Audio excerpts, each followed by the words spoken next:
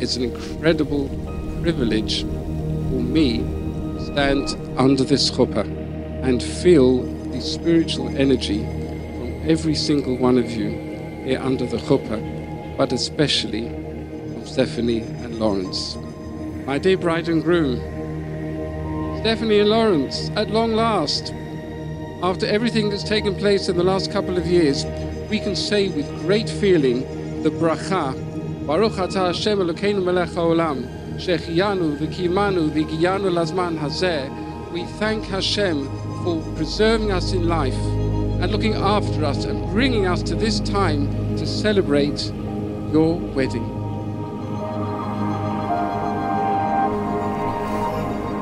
Stephanie, my incredible new wife. First and foremost, I just want to say that you look breathtakingly stunning tonight.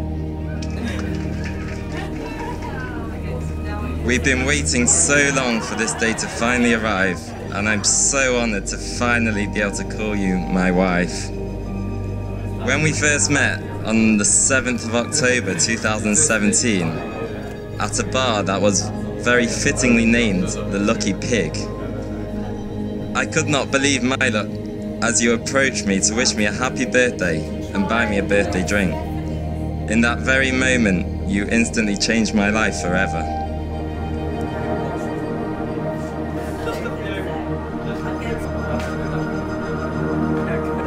Stephanie, when you and I shared that moment earlier and a glimpse of eyes as I walked down the aisle, I just know that's a moment I'll cherish forever. In Shul at the Ufruf last week, I looked up to the ladies' gallery and saw you there. At that moment it hit me once again that you're not my young daughter, but a mature, radiant lady. You've got a beautiful, kind soul and willingly give so much of yourself and your energy to make others happy.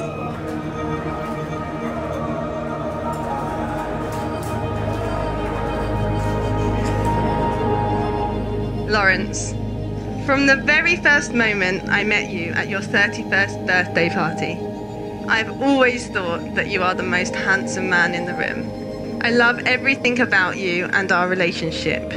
You are my ultimate teammate, and I love your energy, drive, and determination. I couldn't have wished to have married a better life partner, soulmate, best friend, and one might say most importantly, workout buddy. I can't wait to see what the future holds for us. I know that being together will make life's highs even higher and the inevitable lows less low.